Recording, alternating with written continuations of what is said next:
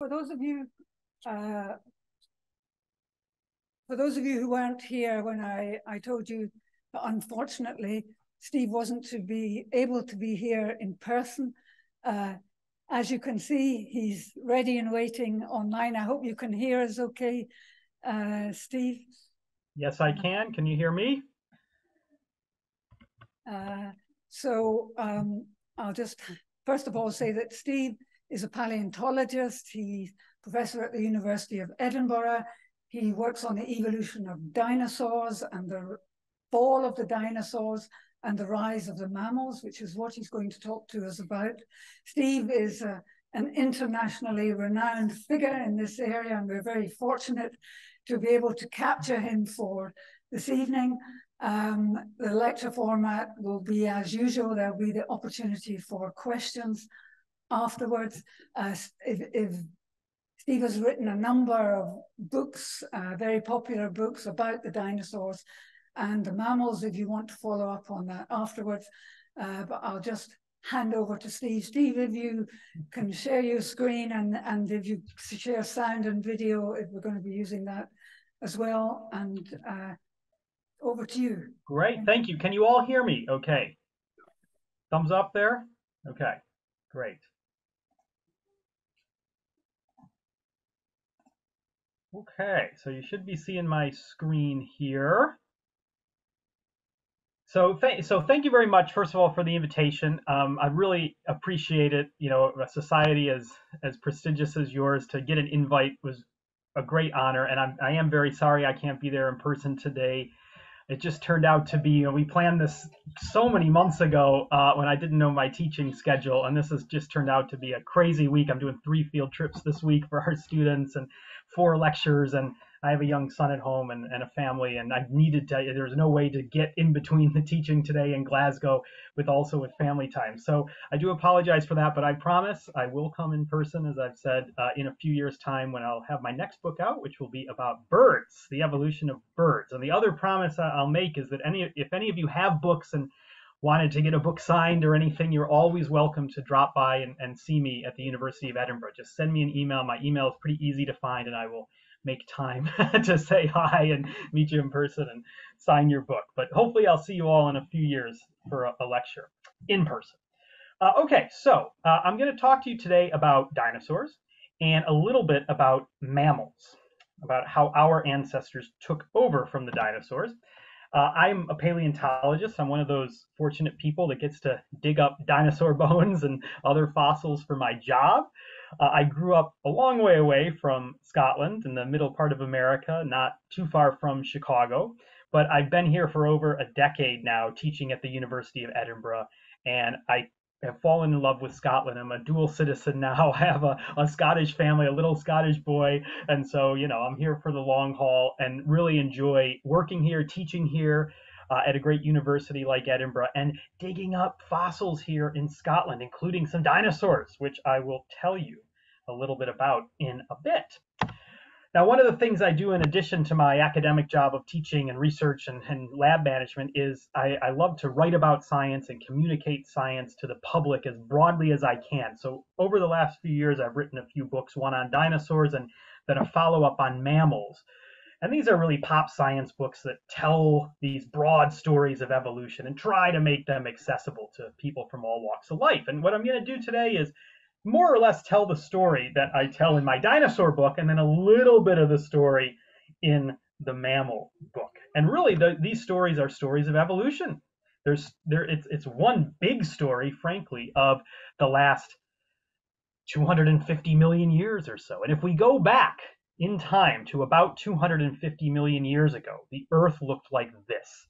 Very different. All the land was gathered together into the single supercontinent of Pangaea, which stretched from the North Pole to the South Pole, covered by harsh deserts across much of that land. This was a hard place to live.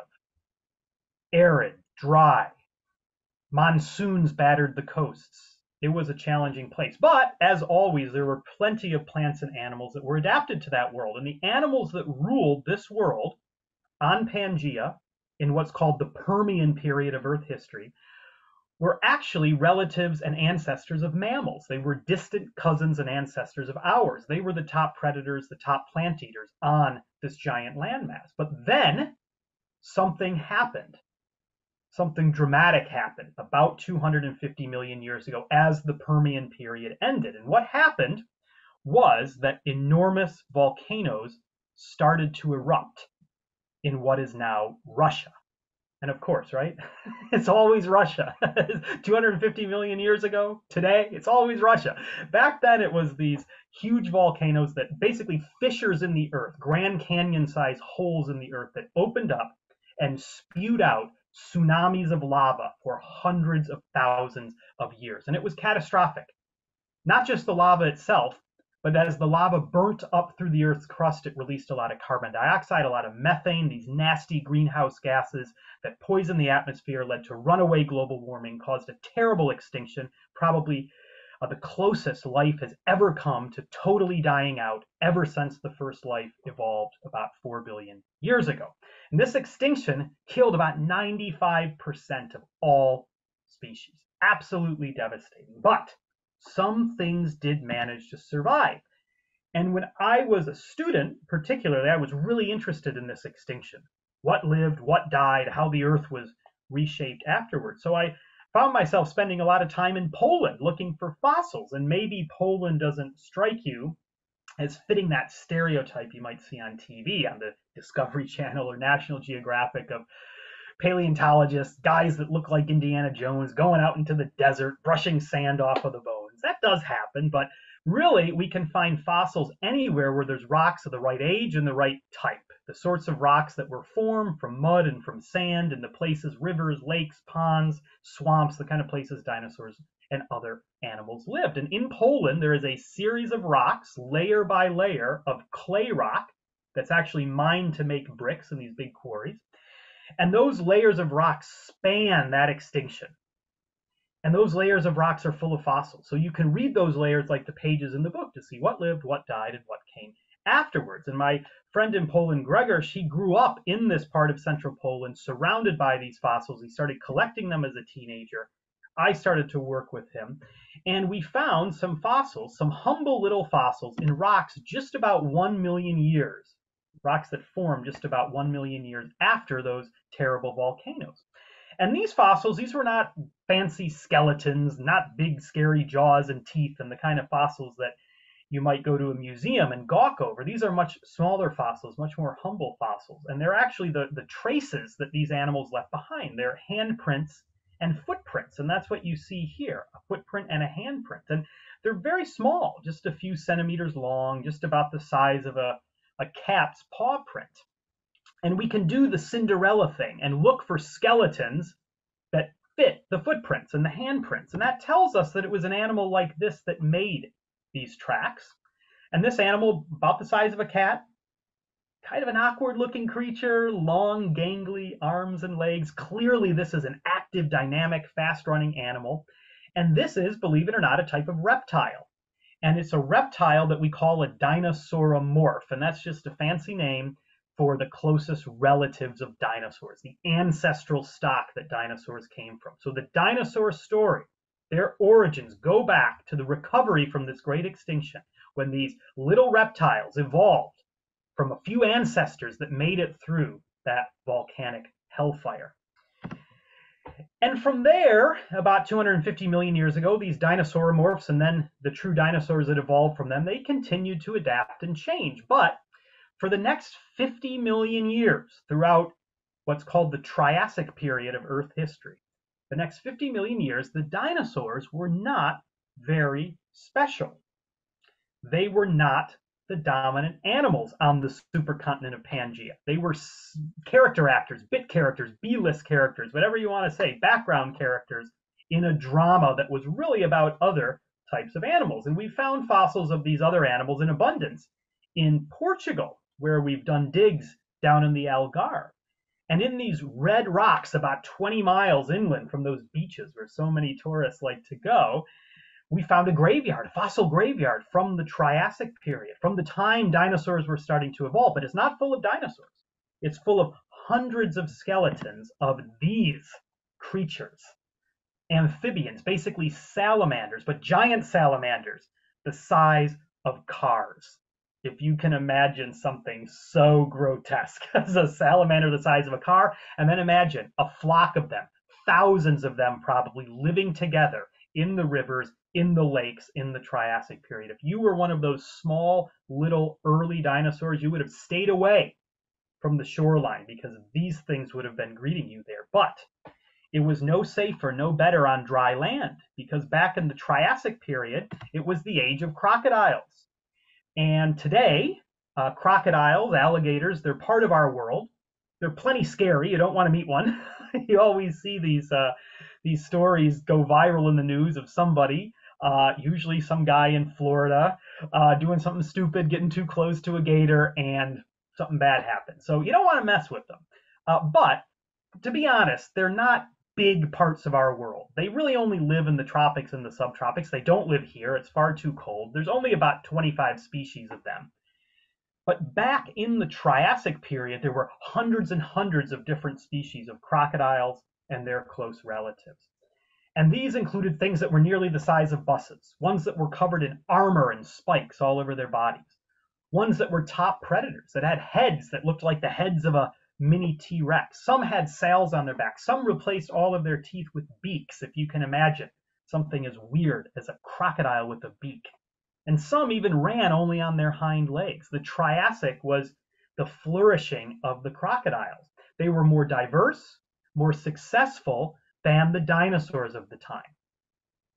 So the Triassic world was one where dinosaurs were living, dinosaurs were evolving, dinosaurs were spreading around, but most of those dinosaurs were just the size of cats, dogs, up to the size of people. The very biggest ones got to be about the size of a giraffe. And that's what dinosaurs were like for the first several tens of millions of years of their evolution. Nothing very special, just one group of many animals evolving on the supercontinent as the world recovered from that terrible extinction. But then something happened that changed everything. It changed the story. It set life on a new course, and it gave dinosaurs their opportunity. And what happened was, about 200 million years ago, the supercontinent began to break apart. And of course it did. That's why we have separate continents today. And that's why South America looks like it fits into Africa like a puzzle piece, because they were once conjoined land and they broke apart. Now, the dividing line of that breakup today is the Atlantic Ocean. But before water rushed in to fill the gaps between the separating continents, first the earth bled lava. And once again, it was a time of massive volcanic eruptions, not quite as bad as those 50 million years earlier. But these eruptions were still bad enough to cause more global warming and another big extinction. And this extinction nearly wiped out the crocodiles and their cousins. It spared only a few species, a few survivors, the ancestors of today's crocs. It wiped out a lot of the amphibians and a lot of the other animals. But for some reason, dinosaurs were the great survivors of that extinction. And we don't know why. I wish I could sit here and tell you why. I wish there was an easy explanation. Maybe they had higher metabolisms. Maybe they ran faster. Maybe they were smarter. We don't know. We know the what. What happened is that extinction wiped out the competitors of dinosaurs and spared the dinosaurs, but we don't know the why. And it's really one of the biggest mysteries that remains about dinosaurs. And there's plenty of mysteries that remain about dinosaurs. And I do think this is one that somebody in the younger generation of paleontologists will figure out. But until then, we don't really know why this happened. We just know that it did happen. And as those volcanoes died down, the Triassic period turned into the next interval of geological time, which is the Jurassic period. And there's a reason that the book and the film are called Jurassic Park. If it was Triassic Park, it'd be a film about giant crocodiles and super salamanders. I mean, it'd be a great film, but it probably wouldn't make billions of dollars at the box office because it wouldn't be about big dinosaurs.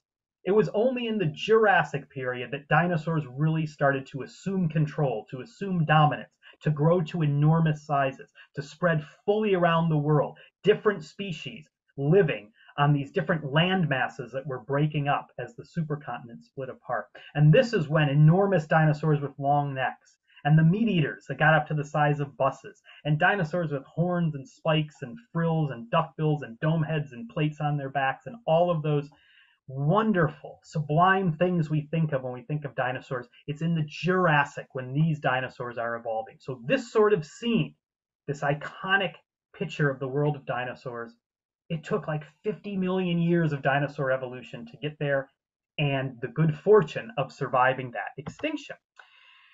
Now, we are learning more about dinosaurs than ever before.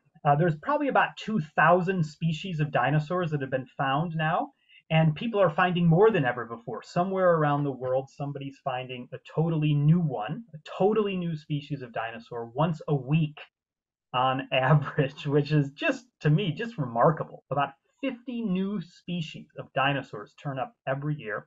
It's because there's more people looking than ever before, a lot of young people looking, and not just people in Britain or America or Canada or Western Europe that are studying paleontology and looking for fossils. It's really the large growing countries like China, Brazil, Argentina, Mongolia, South Africa, where so many young people are going out looking for dinosaurs. And people are finding dinosaurs really all over the world now. Remember, anywhere where there's rocks of the right age, so formed during the time of dinosaurs, and the right types, the rocks formed in environments where dinosaurs lived, you might find dinosaur fossils. And to prove that, we're finding them even right here in Scotland. And this is a pretty new thing, because the very first dinosaur fossil found in Scotland was found only in the 1980s, around the time I was born. And that was a single footprint of a dinosaur that had fallen off a cliff here on the Isle of Skye. What I think is one of the most beautiful places in the world, with this enchanting landscape that's become a backdrop for so many Hollywood films just because it's so gorgeous. And for those of you that have been to Skye, you've probably gawked at this landscape. But maybe what you might not have realized, and what most people wouldn't realize, is that a lot of this beautiful landscape, especially in the northern part of the island, north of Portree, is actually sculpted out of Jurassic Age rocks. Rocks that were formed on beaches, in lagoons, and rivers, and lakes about 170 million years ago as dinosaurs were diversifying. And so the fossils we find here help tell the story of how dinosaurs took over the world in the Jurassic. Now, we go to Skye quite often, and we bring our students to Skye. It's a great place to teach our students fieldwork and geological and paleontological exploration skills. And it's no exaggeration to say that our students always find the best fossils. And I wish I could say I found the best fossils all the time, because fossil hunting, it is a kind of a competitive little game. We always want to find the best stuff, but all the time, the students deliver. The best example of that, this is Amelia Penny here in the middle. Amelia's actually just been hired as a lecturer now in Edinburgh, which we're very happy about. But when Amelia was a student here, we brought her out in the field.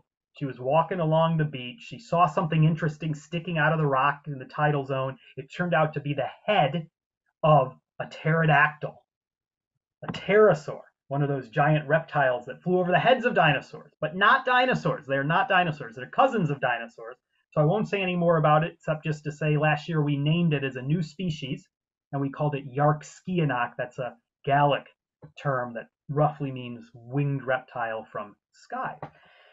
So we don't only find dinosaurs on Skye, we find a lot of fossils. This is Moji, who came from Nigeria to study with us. She actually did a master's on the fossil fishes of Skye. And so here she is cutting some small little fish bones out of the rock. The rock is very hard, concrete level hardness, because it's been baked by volcanoes over time.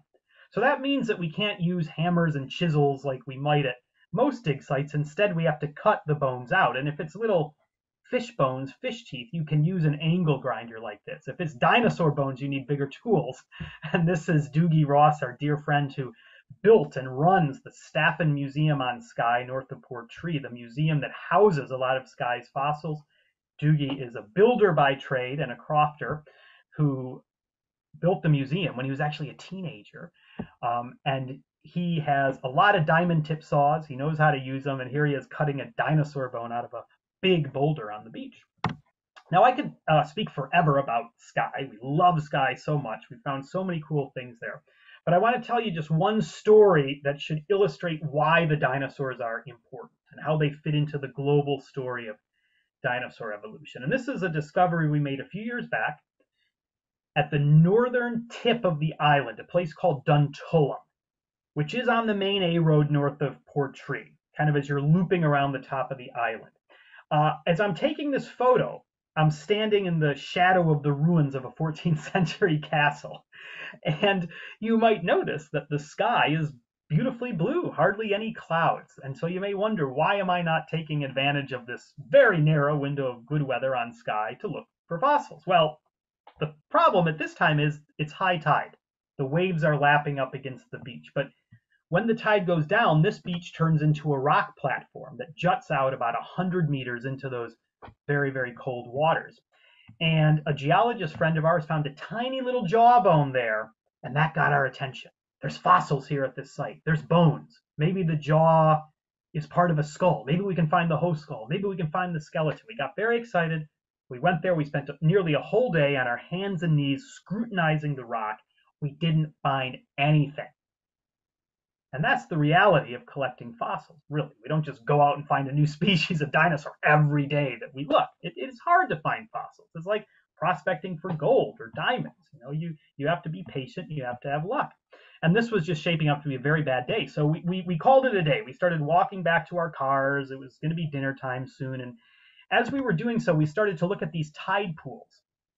And these are normal tide pools: algae, seaweed, limpets, barnacles, hermit crabs, all the normal stuff from the Scottish seashore lived in these things. But we started to notice that there were actually a lot of these tide pools. There were over 100 of them, and they were all roughly the same size and shape. They were holes that were about the size of car tires. And we noticed that some of them had a pattern to them, a zigzagging left-right sequence. Some of them we could see from the side, and we can see they were impressed into the rock. So something in the Jurassic was impressing down into the sand before it hardened into sandstone rock. This wasn't just random tidal erosion causing these things.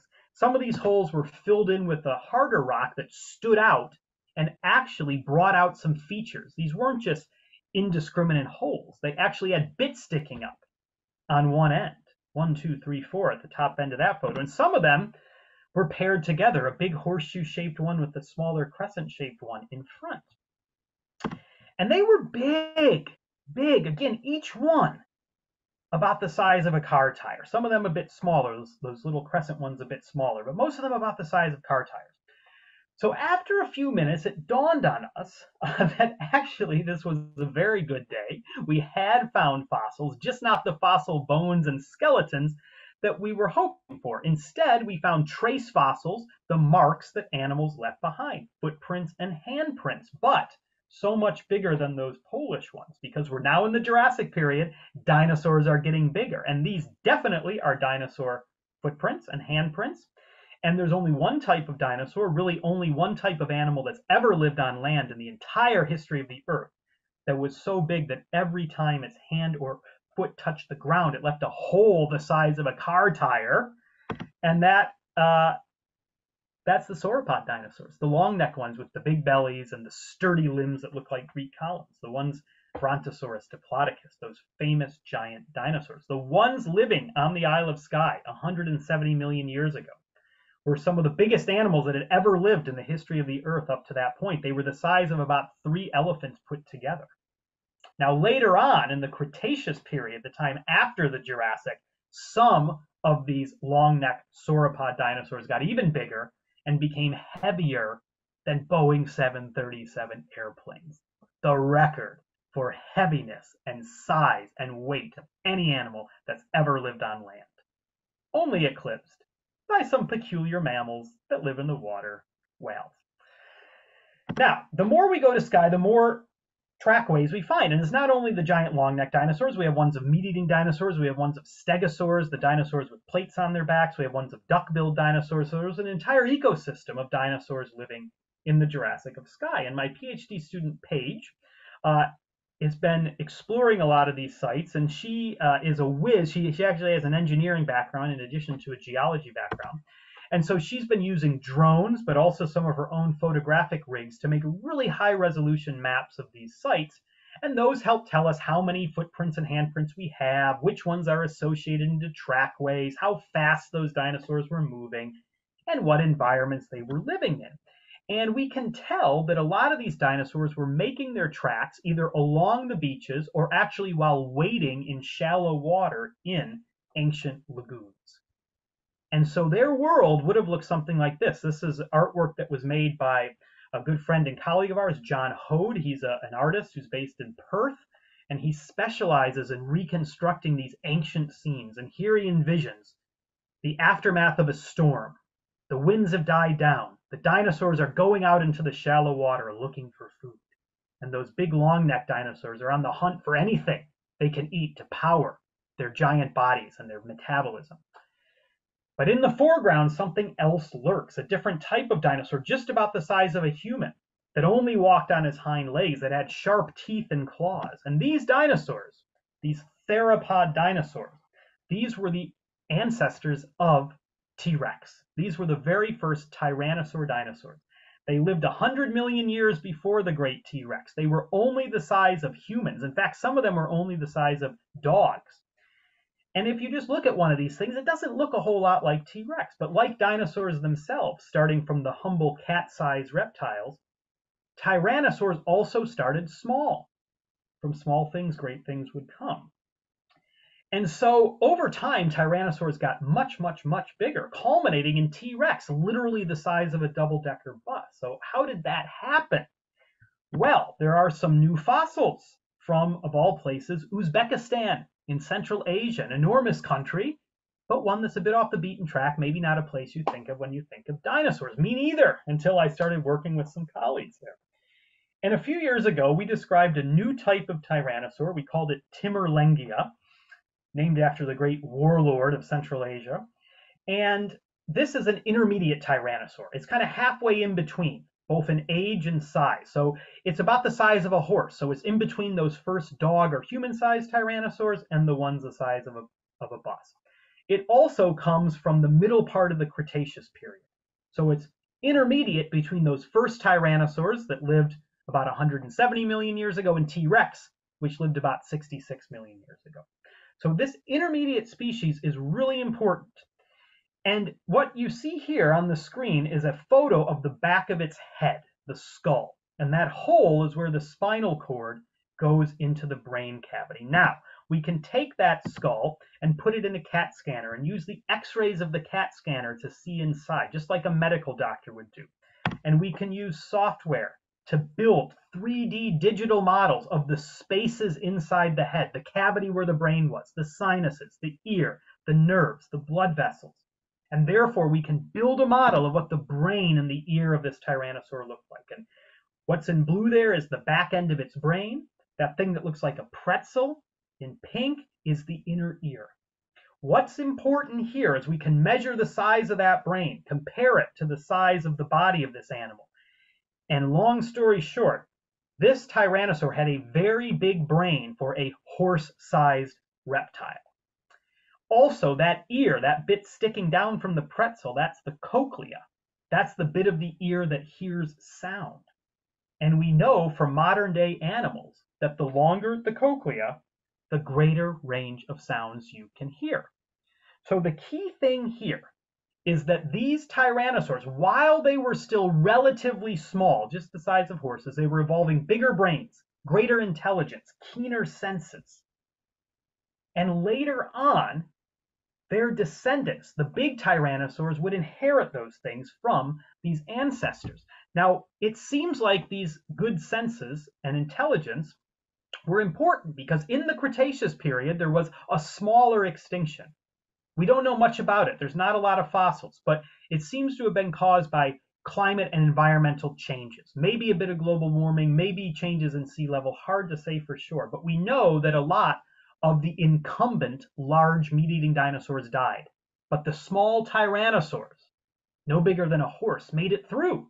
Maybe because they were smaller, maybe because they had evolved these bigger brains and keener senses. For whatever reason, they made it through, and then this job at the top of the food chain was open, and then tyrannosaurs filled that job. And as they did so, they grew enormously in size and stature.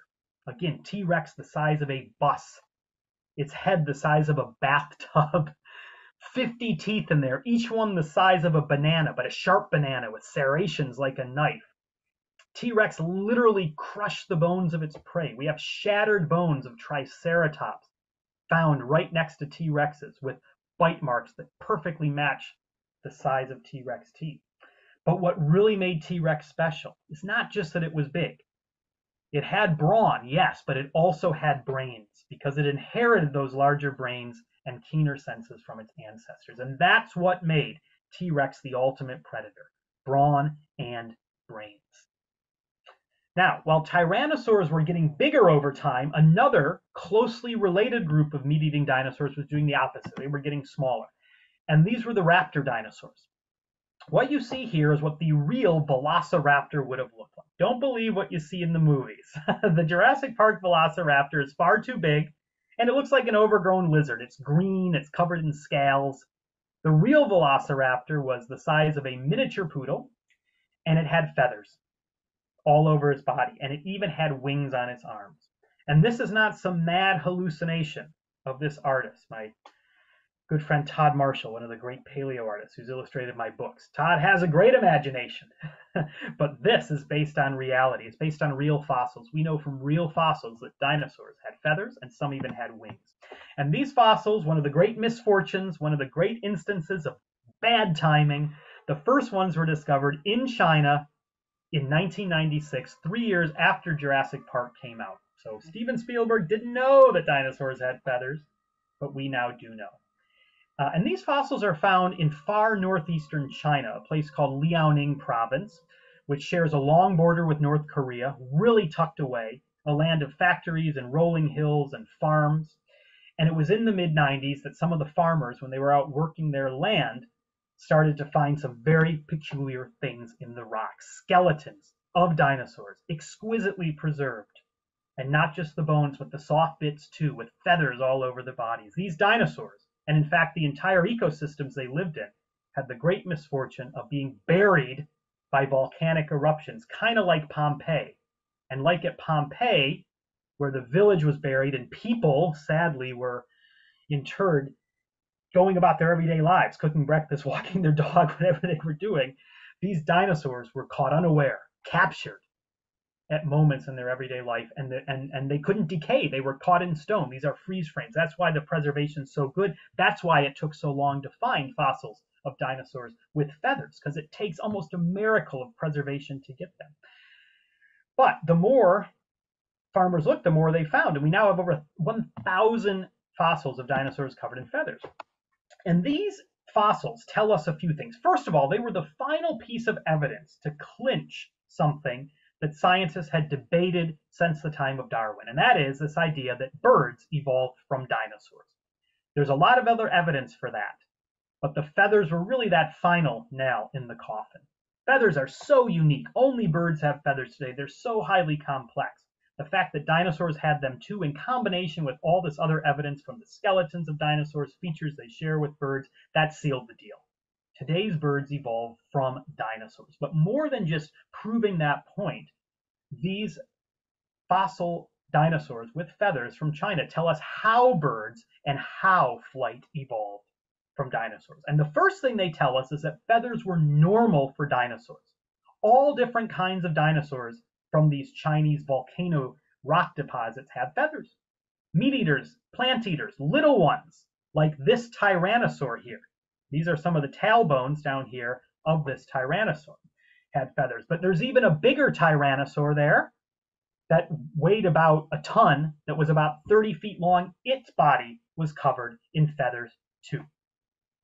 So feathers were a normal thing for dinosaurs, just like hair is normal for mammals. But the types of feathers that were normal for dinosaurs are these feathers. Above those tailbones, there's these things that look like scratches in the rock. Those are feathers, but they're simple feathers. They look like little strands of hair. And that's what most dinosaurs had. So no way could these dinosaurs fly with those feathers, any more than we can fly with our hair. And that means that feathers must have evolved for some reason other than flying.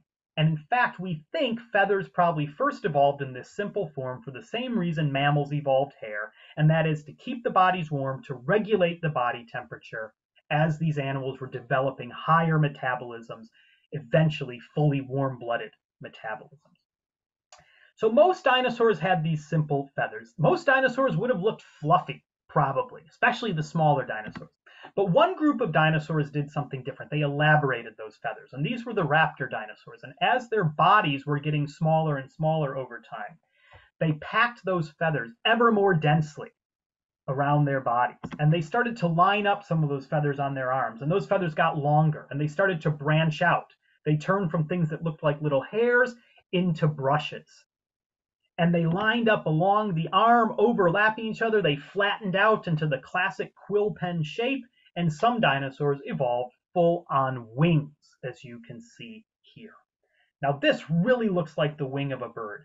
The types of feathers, the way they attach to the forearm and the hand, the way they overlap each other, this is a dead ringer for the wing of a modern-day bird. But this is not a bird. It is a raptor dinosaur. So this raptor dinosaur, one that I had the great privilege of being invited to help study by my dear friend Junchang Liu, who was one of China's great dinosaur hunters, a new species that we call Zhenwanlong, one of the most beautiful fossils I've ever seen, discovered by a farmer and brought to a museum in China. And then we were called in to help study it. Gorgeous fossil, feathers all over the body, wings on each arm. Now, if we saw this thing alive, it would have looked roughly something like this. Now, it was a big animal. It was about the size of a Saint Bernard or a small donkey, something of kind of that range. Covered in feathers, wings on its arms. I think if you saw it alive, you would just consider it a bird. A weird bird, yeah, a weird bird. It has sharp teeth and big claws on its feet. A weird bird, but really, is it any weirder than a ostrich or an emu or a turkey? No, it's not. But we don't call it a bird because by convention, birds are those species that can flap their wings and fly through the air, or ones like ostriches that have lost the ability to fly but descended from flying ancestors. That's the convention.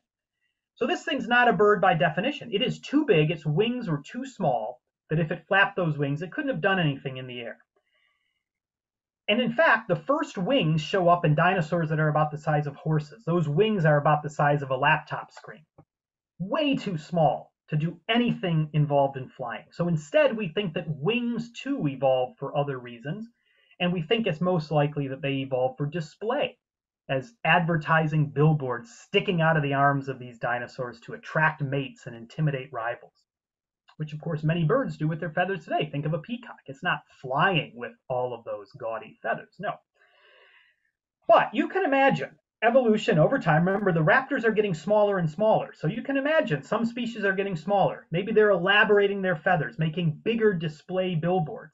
And at some point, a threshold would have been crossed. The body size would have been small enough, those advertising billboards big enough, that if that dinosaur started moving its arms around just by the laws of physics, those billboards were going to start providing a little bit of lift, a little bit of thrust. And these dinosaurs could start flapping about, moving around in the air. And at that point, flight was born.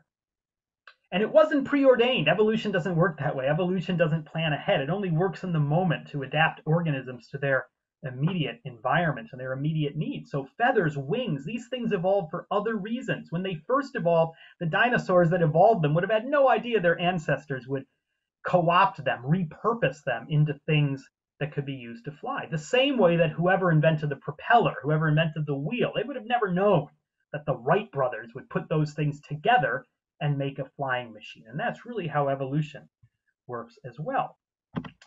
Now, I know it's a weird thing to think about birds evolving from dinosaurs, and not just that, the fact that birds are dinosaurs. They are dinosaurs in the same way a T-Rex or a Brontosaurus is a dinosaur. They evolved from other dinosaurs. They are part of the dinosaur family tree.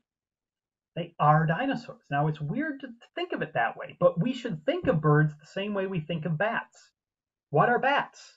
Bats are mammals. Of course they're mammals. Nobody would argue. They have hair. They feed their babies milk. They have molar teeth. They have all the things that mammals have. They evolved from other mammals.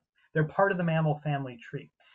but they just so happen to be a weird mammal that got small, evolved wings, and developed the ability to fly. And a bird is just a weird type of dinosaur that got small, evolved wings, and developed the ability to fly. The difference, of course, being that birds are the only dinosaurs that have made it through the gauntlet of extinction. So you can imagine some alternative world where bats are the only living mammal, and that's really where we're at, which means there are dinosaurs still among us.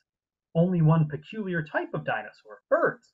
But there are about 14,000 species of birds today. That's more than double the number of mammal species. So in some ways, the age of dinosaurs continues. And some birds are majestic and beautiful, and we spend our time going bird watching and looking at these animals with awe. Others, not so much. And my goodness, we see a lot of these in Edinburgh. I'm sure you see a lot of them in Glasgow. And if you've ever encountered one of these gulls trying to steal your chips, steal your ice cream, I think in that moment, the nastiness, the feistiness, the cunning, you can sense the inner velociraptor in a seagull. And that's not really just a metaphor or a turn of phrase. It's actually real. Velociraptor is one of the very closest relatives of birds. So dinosaurs live on in the form of birds, but all the other dinosaurs died out 66 million years ago at the end of the Cretaceous period. By that time, the land had continued to move around. The continents were looking more similar to their present-day position. But one Wednesday evening, 66 million years ago, let's say, the world would have looked like this. There were dinosaurs living on every continent. There were big ones and small ones, meat eaters and plant eaters. They were still firmly in control of their world. And then everything changed. This 6-mile wide rock was hurtling through the heavens more than 10 times faster than a speeding bullet. It was a piece of space junk, an asteroid. It could have gone anywhere, but it just so happened to make a beeline for the Earth. And it smashed into the Earth with the force of over 1 billion nuclear bombs put together. Unimaginable energy. And it punched a hole in the Earth's crust more than 100 miles wide. And you can still see some of that crater in Mexico today where it hit. It unleashed chaos, earthquakes, volcanoes, wildfires, dust blocking out the sun. For many years, the Earth went dark and cold. It was a global nuclear winter. Plants couldn't photosynthesize. They died. Plant-eating dinosaurs and other animals had no food to eat. They died. The meat eaters had no food to eat. They died. Ecosystems collapsed like houses of cards. And there was a mass extinction, the most recent mass extinction in Earth history. 75% of all species died because of this asteroid. Now, dinosaurs were there. T-Rex, Triceratops, these duck-billed dinosaurs, they were all literally there the day the asteroid hit. And none of them, other than birds, as far as we know, survived for much longer. They seem to have been so well adapted to their own world, to the norms of their own world, that they couldn't change and adapt in this sudden moment. They were too specialized. They were too big. Their diets were too specific. Well adapted to their world, but unable to quickly adapt when things changed around them. But the Earth recovered. The Earth always recovers. And the more I study dinosaurs, the more I become interested in what happened after the dinosaurs. And so I've spent a lot of time in New Mexico. This does look like the sort of place where you would find fossils, the stereotype you see on TV, the desert, the Badlands. And this happens to have one of the best records anywhere in the world of the last dinosaurs, the extinction, and then the animals that took over from the dinosaurs. And I've been going there for a long time, working with my good friends at the New Mexico Museum of Natural History and Science in Albuquerque, Tom Williamson, a great fossil collector. I've taken many of my students there. This is Sarah, my very first PhD student. And Sarah very quickly became one of the world's experts in those animals that took over from the dinosaurs. And we start to find their fossils all over the place. In Cretaceous age rocks in New Mexico, those rocks are bursting with dinosaur bones. Literally, there's places where we can't walk without stepping on shattered limb bones and vertebrae of dinosaurs. And then, as you walk up through the rocks, the dinosaur bones disappear, the extinction. And then you start to find a lot of new fossils, different fossils, these kind of fossils, fossils of our ancestors, of mammals. Mammals that survived the asteroid because they were smaller, They could eat lots of different foods. They could hide easily. They were more adaptable. They were able to grow and reproduce quickly. They were able to change as the world changed around them. And it was mammals that took over from the dinosaurs. And it was one type of mammal in particular that really blossomed. And these were the placental mammals, the ones like us that can give live birth to well-developed babies that spend a lot of time in the womb. And we have fossils of these from New Mexico in abundance. Now, today, there's about 6,500 species of mammals. There's still a few monotremes, primitive mammals that lay eggs like the platypus. There's a handful of marsupials, koalas, kangaroos that give birth to tiny little babies that they raise in pouches. But about 95% of mammals are like us, like my little boy here, who's just gone down to bed, are placental mammals. And so, as placentals, bats and whales and elephants and dogs and cats and otters and primates, monkeys, humans, all of these things that eventually blossom from these placentals that started to diversify quickly after the dinosaur extinction. Now, what the placentals were able to do was they were able to grow in size very quickly. Now, for 150 million years, there were mammals living with dinosaurs. Our ancestors were living with the dinosaurs, but living underfoot of the dinosaurs. For 150 million years, no mammal ever got bigger than a badger.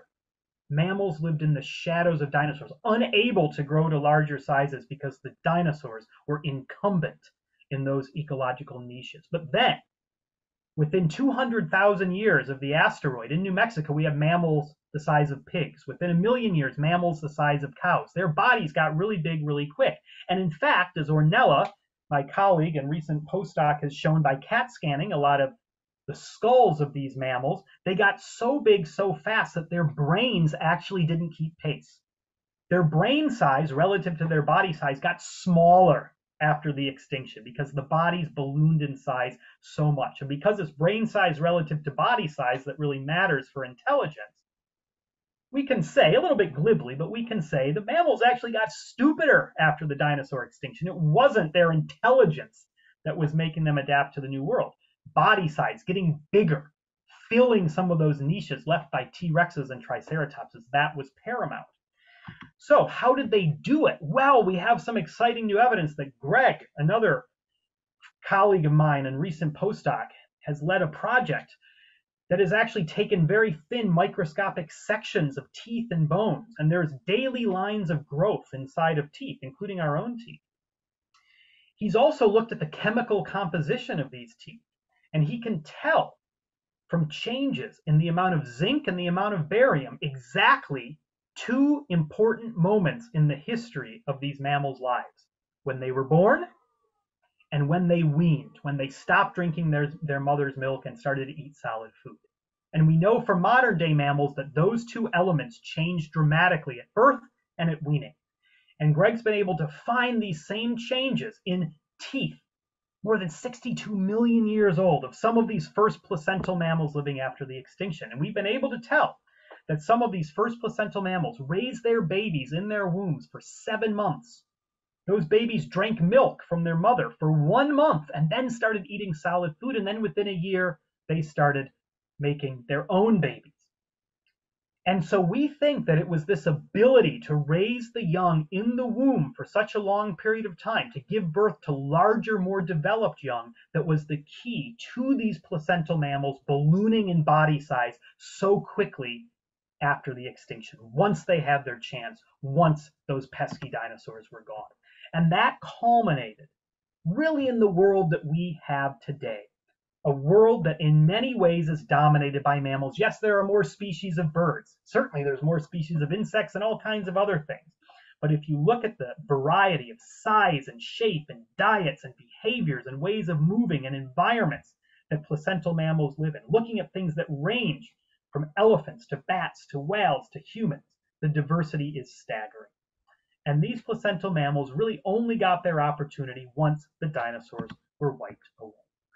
Now, within just about a few tens of thousands, at most 100,000 years of the asteroid, a lot of small teeth start turning up in the fossil record. A little bit later, there's a nice skeleton that matches these teeth from New Mexico, and it's called Torrejonia. It's a small animal, just about the size of a house cat at most, long gangly arms and legs, but long fingers and toes for grabbing onto the branches. This was a primate, one of the very first primates, an ancestor of ours. It only got its opportunity once the dinosaurs died. And to me, although the death of the dinosaurs was surely a sad and very catastrophic thing, out of that death came our opportunity. Our forebears finally had a chance, and our own evolution, our own development goes back to that pivotal moment in Earth history when that asteroid, out of nowhere, randomly, one Wednesday evening, struck the Earth. So it's all connected, dinosaurs and mammals. I hope to have given you a little bit of insight into this story. Thanks a lot for hearing me. I know I went quickly. It's the 45 minutes, to do 250 million years of evolution, but I'm very happy to take any questions you have. Of course, I tell the story in greater detail in the books. Once again, my apologies for not being able to be there in person tonight. The book I'm writing now to follow up from Dinosaurs and Mammals, as I said, is about birds. It'll be out in a few years. I've promised I'll come and see you guys in person then. And in the meantime, I'm serious. If anybody has a book, anybody wants to stop in and say hi, come to Edinburgh, visit our lab, just come in and get a book signed, say hi. Please do let me know. Please do reach out. I'm more than happy to do so. So thank you very much for your attention. I'm very curious to hear what questions you might have. Thank you.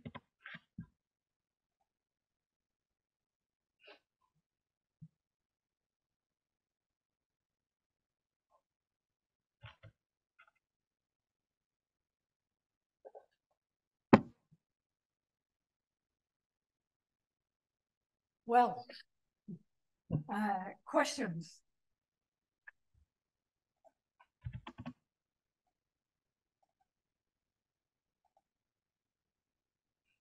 This working? Yes, it is.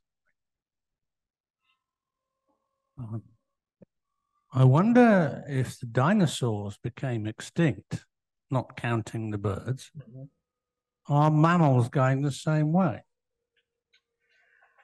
Well, I think, very good question. I think, first of all, I would say if dinosaurs did not go extinct, if that asteroid was a near miss, if it just kind of whizzed by, rattled the upper layers of the atmosphere, went sailing on by, no dinosaur would have ever known that. I think dinosaurs would have continued to evolve. Dinosaurs had already been around for 150 million years, more than that actually. They'd already weathered global warming, cooler times, rising seas, falling seas. They'd gotten through volcanic eruptions. Dinosaurs had been through a lot, and so I have no reason to think they wouldn't have kept adapting to the world.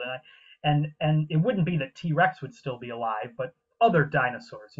Dinosaurs would continue to change and adapt, and that probably would mean that our mammal ancestors just wouldn't have had that opportunity. They might still very well, have been small animals living in the shadows of dinosaurs, not yet getting their chance to break out. Now, of course, the world is changing very quickly around us today, in large part because of us.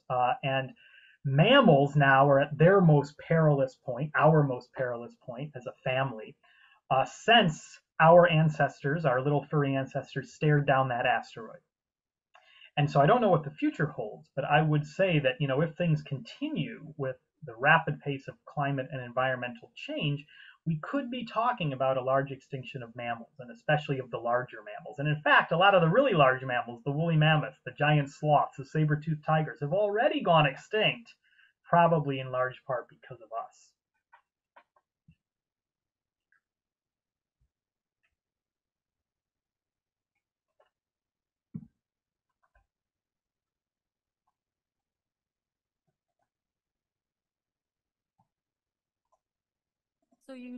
This is working. Okay. So you talk a lot about the early mammals that you found in kind of the area of New Mexico and stuff. Have you found any evidence for that in Scotland in particular at all? That rocks of that age, like the boundary between the Cretaceous and then the extinction and the time that came after, which is called the Paleocene, there's not really rocks of that age in Scotland. There are rocks of that age, but they're volcanic rocks mostly. And in fact, a lot of the rocks of the Hebrides and parts of the Highlands are from these volcanic eruptions during the Paleocene time as the North Atlantic was opening. We don't really have sedimentary rocks, mud rocks, sand rocks, and stuff that preserve fossils of that age. There are Ice Age mammals from Scotland, so things that lived with, kind of between 10,000 and 2 million years ago. So there are woolly mammoths and things like that. There are also very, very primitive mammals from the Isle of Skye, things that lived in the Jurassic while those huge dinosaurs were stomping around in those lagoons and Amelia's pterodactyl was flying overhead. There were tiny little mouse-sized mammals that left their teeth and occasionally their skeletons on the Isle of Skye. So there are fossil mammals here. They're quite limited, but they're very tantalizing, and surely there's more to be found.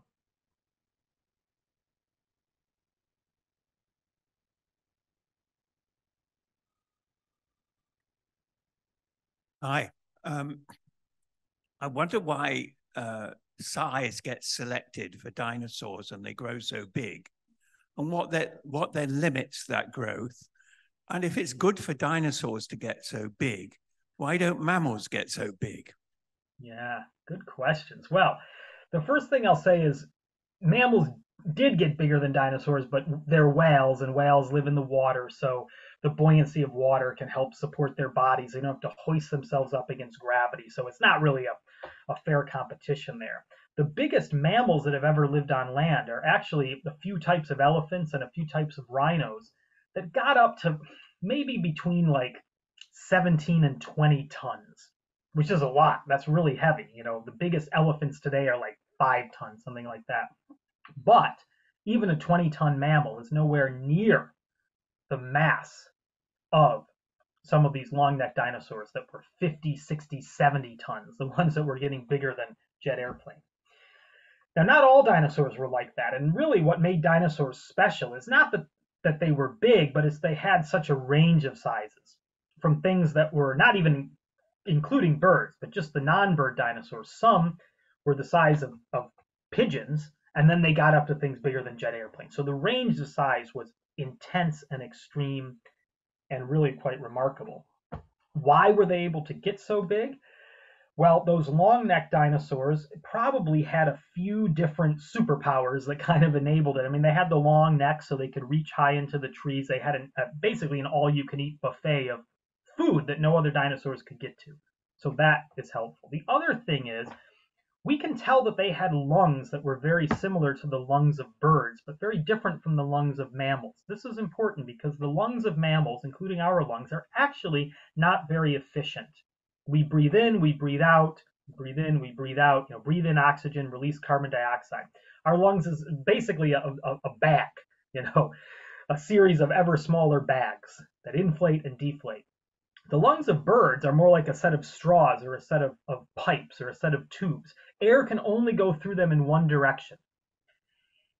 And bird lungs have these balloons that stick off from them that are called air sacs. And those balloons store some oxygen-rich air that doesn't immediately go across the lungs when the bird breathes in. So when the bird breathes out, those air sacs deflate, and that air that still has oxygen goes across the lungs. That means that when a bird breathes in, it takes in oxygen. When it breathes out, it's also taking in oxygen from those air sacs. That means birds have a lot more efficient lungs. They take in a lot more oxygen than mammals. Dinosaurs, many dinosaurs, including the long-necked dinosaurs, had those lungs. And how do we know it? It's not because we find fossil lungs. That would be really hard to preserve, something so delicate. But it's because those air sacs that extend from the lungs make marks on the bones, and they often invade the bones and hollow out the bones. And the marks on these dinosaur bones are identical to those on birds today with these air sacs.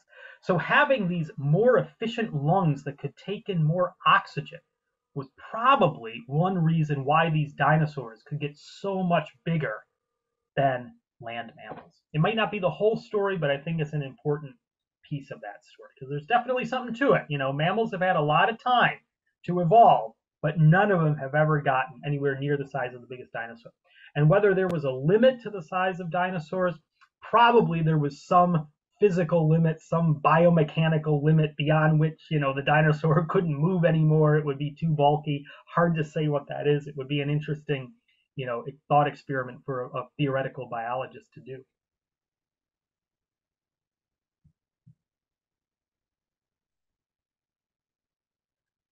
Hi. You speak a lot about how wings developed and flight developed kind of as a side effect of wings getting bigger. And we know that the bones of birds today are lighter to help them support flight. Has there been any work done on the bones of dinosaurs and whether the lightweight skeleton developed alongside bigger wings, or whether it was kind of a side effect that developed later on to help support flight once this was developed? Yeah, good question. So that's absolutely true. Birds have very lightweight skeletons. A lot of their bones are hollowed out, and a lot of their bones are hollowed out by the air sacs that extend from the lungs. And so those air sacs not only help bring more oxygen to the bird, but they lighten the skeleton as well, which is really important for flight. Now, we know that a lot of dinosaurs had those air sacs. A lot of dinosaurs had fairly hollow bones. So the bone hollowing actually goes down very deep in dinosaur evolution. But birds probably did hollow out more of their skeleton as they were evolving flight.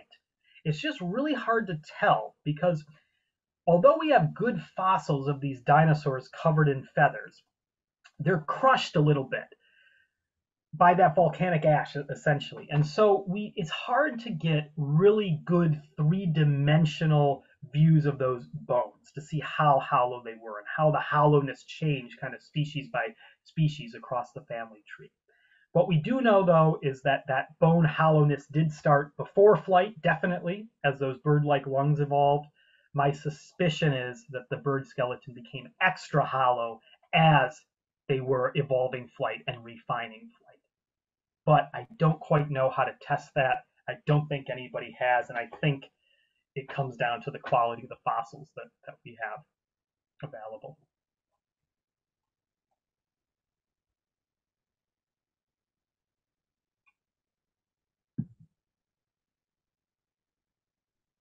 How does the transition from cold-bloodedness to warm-bloodedness play into the transition across those two mass extinctions? Oh, it's too late at night to try to unpack that. No, it's a great question. And there's been so much debate. I mean, I could go on forever about metabolism and what we know and what we don't know. Ultimately, it's very hard to tell if a fossil species was warm-blooded or not. Because warm-blooded animals like us and like birds, we have a constant body temperature, whether it's January, whether it's August, whether we're in Glasgow or we're back in Chicago where I'm from, wherever, whether it's morning or night, whether we're in the sun or the shade, our body temperature is basically constant, and it's also a high body temperature, and we maintain that internally. Those are the keys, the different components of being fully warm-blooded. Now, of course, in nature, there's lots of shades of gray. It's not that you're either cold-blooded or warm-blooded. There's lots of intermediate things.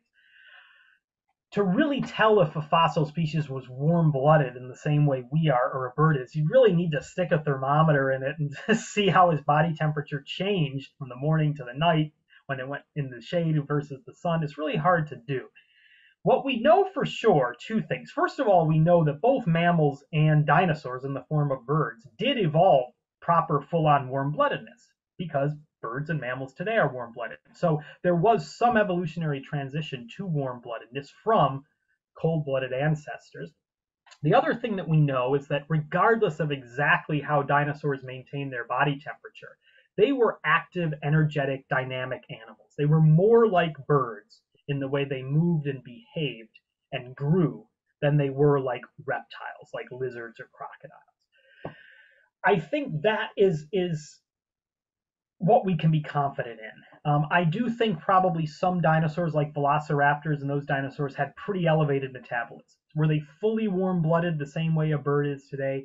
I don't know. Even some of the very first birds, the ones that still had teeth and claws, there's some evidence that maybe their metabolism was not as elevated as modern day birds. But that's kind of proxy evidence. It's based on looking at growth lines in the bones, kind of like the tree rings in a tree trunk, and building growth curves and seeing how fast they grew over the course of their life and comparing that to modern animals. So there's a lot of extrapolation, a lot of proxies when it comes to this.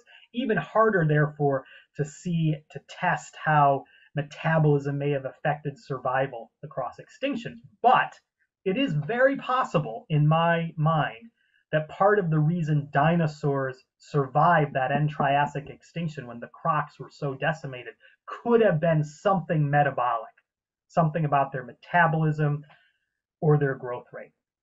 Hard to test it, but I have a suspicion that was probably part of the story.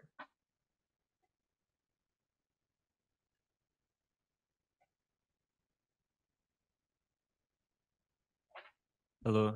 Has your studies into like the life of prehistory and the mass extinctions that happened and the climate change that happened at different times at all like informed or affected your view of like the current mass extinction and climate change that we're going under, and what effect has it had? Yes, absolutely. I mean, when it comes down to it, this is really why we study fossils. I mean, yes, a lot of us become paleontologists because when we were younger, we went to a museum, stood underneath a T-Rex, we were awed by these animals, so there is something very cool just about discovering dinosaurs and learning about these amazing creatures from prehistory. And that in itself is important. But the main reason really why we, those of us that become scientists and study these things do it is because whether it's dinosaurs, woolly mammoths, trilobites, whatever, these fossils are clues from the past, and they are real organisms, real plants and animals, parts of ecosystems that dealt with all kinds of climate and environmental change. And the fossil record does tell us what happens when real plants and animals and ecosystems are faced with asteroids, volcanoes, global warming, global cooling, whatever the case may be. And what the fossils certainly tell us is that, the things that are happening to the Earth today have all happened before. There have been other times of global warming, other times of rising sea levels, other times when the ocean is becoming more acidic, more anoxic. This is not happening for the first time. The cause is different. We are causing this today, but these things have happened in the past. And the Earth has always gotten through it one way or another. So I don't really fear for the Earth itself. But what the fossil record is also telling us is that even the biggest extinctions in Earth history, like the one at the end of the Permian, 95% of species died during an episode of global warming. Temperatures probably went up by about 8 degrees Celsius. That took a few tens of thousands of years, most likely. What we're doing now is on the scale of decades, at most a century or two. The pace of current climate change is dramatic and drastically faster than anything in Earth history. That gives me pause. And again, it doesn't really give me pause for the Earth. The Earth isn't going to become a barren wasteland. Things will survive. Some plants and animals are resilient. They always are. But it does mean that there probably might be a lot of extinctions. There'll be a lot of upheaval. There'll be a lot of changes in environments. There'll be a lot of dislocation. And for us humans, the world that we grew up in will change. We evolved in a relatively calm interglacial period, in the Ice Age when climates were better, basically, this interglacial time. That's the world we're used to. That's the geography we're used to. Our cities perched on shorelines. Many of our major cities, shorelines change. They will change. So the world, the climate, the temperature, the geography that we are used to, that our species grew up in, that our species adapted to, that our civilization started in, that will change. So we will have to adapt. And if there's one overall lesson of Earth history, is that things do adapt, but some things don't when there's a big extinction or a big burst of climate or environmental change. So that will really be the choice for us, how we adapt. Of course, we should do whatever we can to mitigate the worst effects of this, to keep the temperature rise to a minimum. The more we can keep it in check, surely the better it will be. Maybe I could ask you a last question, Steve, just following Yes, on please. from that one. Yep. If you were to hazard a guess about what kind of animal is waiting there to take over from the mammals. And we'll never know, of course, if you were right, because we won't be there. But which kind of animal do you think has the potential to survive and flourish after we've destroyed much of the Earth. Keith Richards obviously is #1 on my list. You see these guys, they just released a new album. So some humans are resilient no matter what. But no, I mean, I say it half jokingly. I think it would be species that are able to adapt, things that are able to deal with the darkness, with the filth, with the underground, that can deal with toxins, with pollution, with environments that change around them. And if you look at the world today, I mean, I think you just want to look at the types of animals that can live in extreme conditions and that can prosper in conditions that other animals don't. And it is maybe a bit cliched, but we're, talking about things like subway rats and pigeons and cockroaches, these kind of things that just seem to love the grime and the filth and the carnage around them. So whether, those species would survive, I don't know, but it's basically those kind of things. There's things that are small, things that can reproduce really quick, things that could hide away easily, that can kind of disappear into the cracks and the crevices, things that can eat lots of different foods. Those are the types of things that generally are more adaptable when the world changes quickly. And as we've seen in the past, at least, when there have been instances of global warming, oftentimes larger species are more susceptible to extinction. And it makes sense because larger species, they need more food.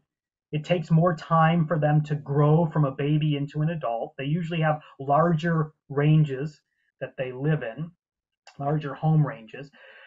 And so those things, become liabilities when temperatures go up.